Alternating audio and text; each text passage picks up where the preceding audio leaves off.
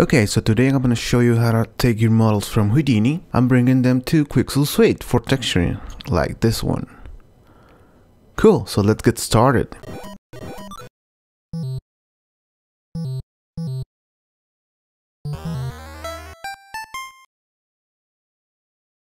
Varomix Monday Trix.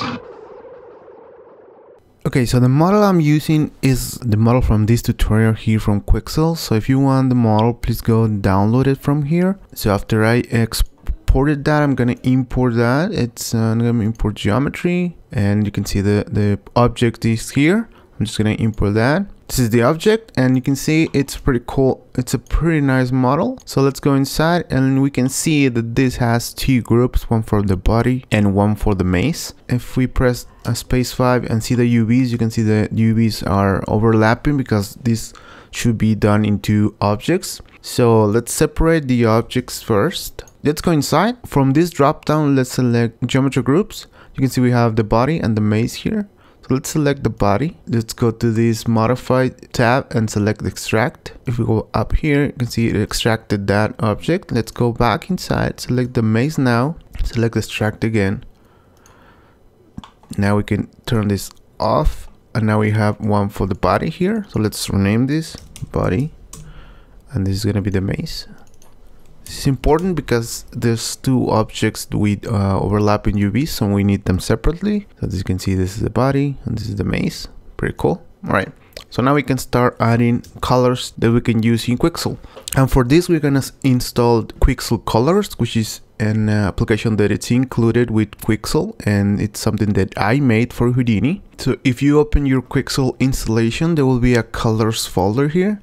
You can see there's the Houdini run py file there. You please open that file, and this is what you will see, and just copy all that stuff. This is going to be very simple to set up. You can see I have one here, but I'm going to add another one. Just right click here, new tool, and then this pops up. Just name it Quixel Colors and give it a label, Quixel Colors. You can give it an icon. If you go to this, see program files, Quixel Suite 2, swatches, there's a nice Quixel icon there. Let's add that one.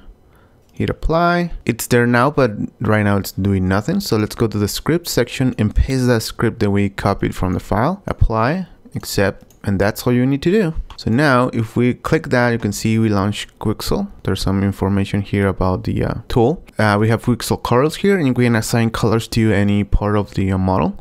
So let's go for the body. And now to select areas of the body, let's go inside, and now let's use the same select, but now let's select 3D connected geometry.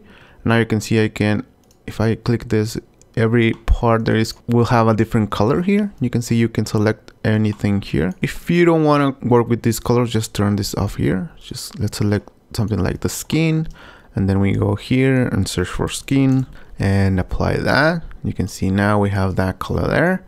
We can go and select other parts, like all these parts are metal parts, and these parts are metal, all these parts, maybe not that part. So now we have all those metal parts. We can select something here for maybe steel, and you can see that color is added there. Let's add something else like this fabric. Let's put that fabric there. You can see I have that. So keep adding your colors. Let's say that this will be leather. Simple enough. You can just go ahead and keep adding colors. I'm gonna keep doing that. All right, so I went ahead and added colors for all the pieces. You can see how all the pieces are now colored here. Even the maze has colors. So now to export this for Quixel, we can do just something very easy. This tool helps us a lot to export this. So let's first select the path to export. I'm gonna select that folder. You can see the path is here.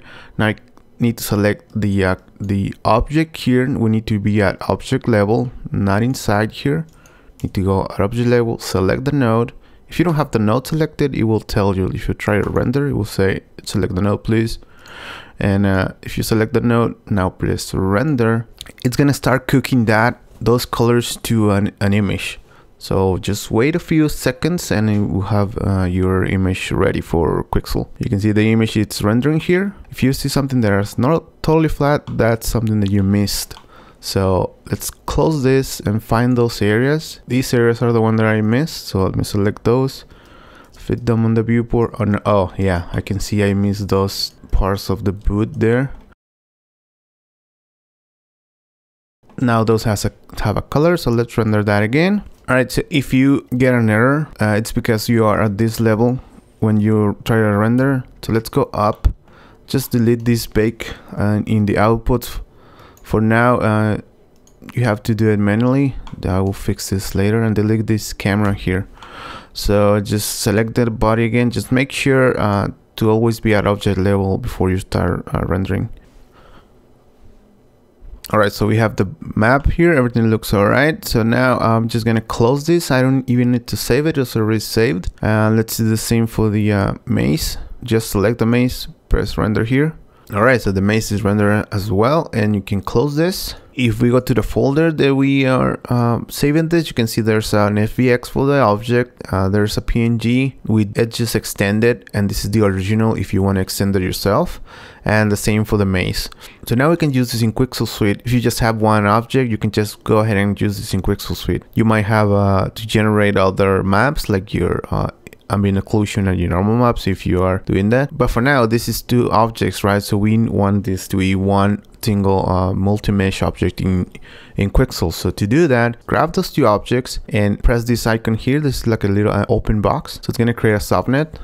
Let's call this a SOG, like that. We don't need the Quixel Colors anymore, so let's just close it. So now let's go to File, Export FBX here, select the path to save.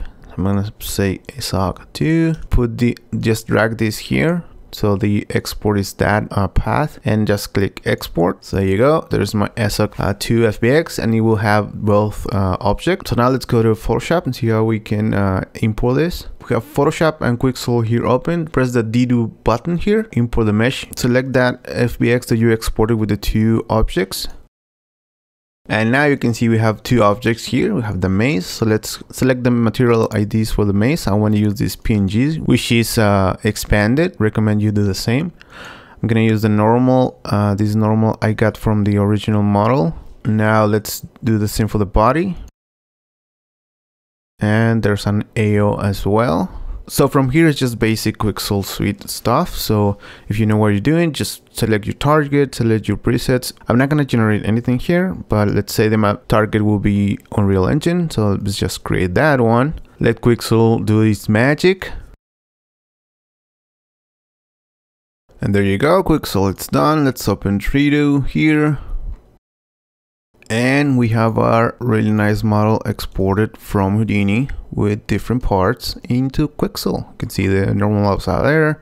If we press C, you can see the colors we added in Houdini. And you can see the groups are here, the maze and the body. Alright, so from here you can just go and do your regular Quixel texturing, exporting, and everything will just work. Alright, so that's it. Hope you guys enjoyed this one. I really like Quixel Suite and I use it a lot for texturing. If you have questions, please go to mixtraining.com. We have a community forum there for questions. So that's it. That was quick and simple. Now you can take all your models from Houdini, texture them in Quixel, and see them in all its glory in your game, or even bring them back to Houdini and make some high quality renders. Alright guys, hope you enjoyed this. If you did, please subscribe and share the videos with your friends. Remember, we have tips every Monday and webinars every Wednesday. I will see you guys in the next one. Thank you.